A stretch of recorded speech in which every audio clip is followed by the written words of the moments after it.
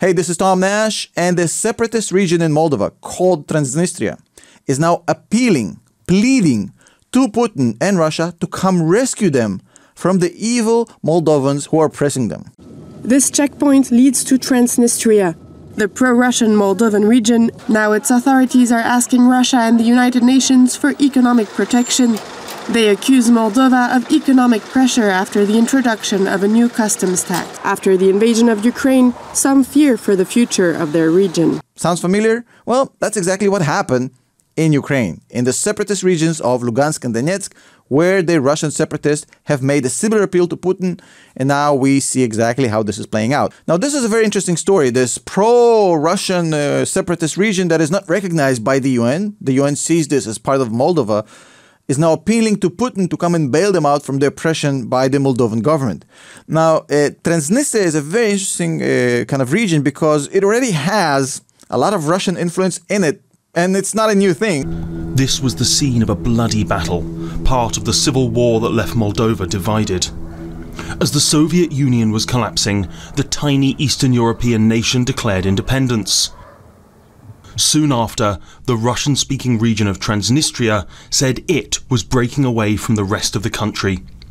The separatists claimed they feared Moldova would rejoin Romania. Paramilitary forces took over public buildings, aided by Cossack fighters and Russian troops. They fought the Moldovans in a series of battles. Hundreds died. Basically, when the Soviet Union collapsed, Transnistria actually broke away from Moldova and was eventually bailed out by the Russians. When the Moldovans tried to take it by force, the Russians sent troops over there, and basically it's been a standoff ever since. And to this day, Russia has a few thousand soldiers stationed in Transnistria, and they have a very, very deep relationship with that region, supplying them free gas and essentially propping up their economy. Now, if you ever seen the documentaries about Transnistria on YouTube, you saw that this is a time capsule, essentially. This is a Soviet Union time capsule. The flag is Soviet, all the installations are Soviet, everything. It looks like you've gone to 1980s USSR pretty much. Now, they have 500,000 people living there, mostly dual nationals, Moldovans and Ukrainians and Romanians, Moldovans and Russians. It's a whole mixture. About half of them, 250,000, are pure Russians. Russian-speaking Russian citizens who just live there. Border to a breakaway state. Welcome to Transnistria, a land that still lives under the hammer and sickle. Stalin тут. Where folk at this flea market still hanker after the glory days of the Cold War. Of course it was good with the Soviet Union. We wanted to be with Russia and still want to be with Russia.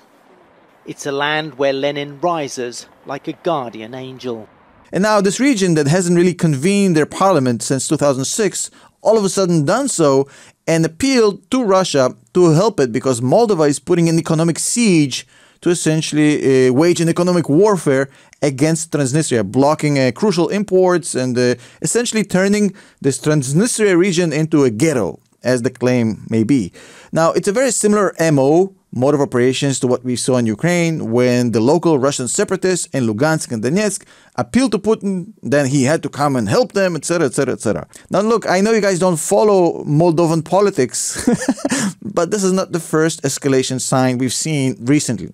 In March of 2023, there was an assassination attempt on the leader of Transnistria, and the Transnistrians, they blamed the Moldovans who said, no, we didn't do anything like that. And, it's a very, very touchy topic. It's a very hot potato. Now, the thing about this whole story is that Moldova does not want to join NATO, but Moldova does want to join the EU, and it's in the process to do so. Now, it's going to be a pure Russian decision whether to actually wage war and take Transnistria by force like they did with Eastern Ukraine. If Putin decides he wants to go in there by force and wreak havoc, it's going to be his decision. And, whatever looks like in the mainstream media is just a show. It's just a smokescreen. Now, in case this becomes a military conflict, even for Russia, it's going to be quite complicated logistically. It's going to be a nightmare, but Putin has done crazier things. He might. This may also be a ploy to prevent Moldova from joining the European Union, because in order for them to join the EU, They need to show stability, and if they have a dispute, especially a territorial dispute with Russia that may lead to escalation, they might not join the EU. And at that point, Putin wins because he doesn't want more EU countries essentially on his border.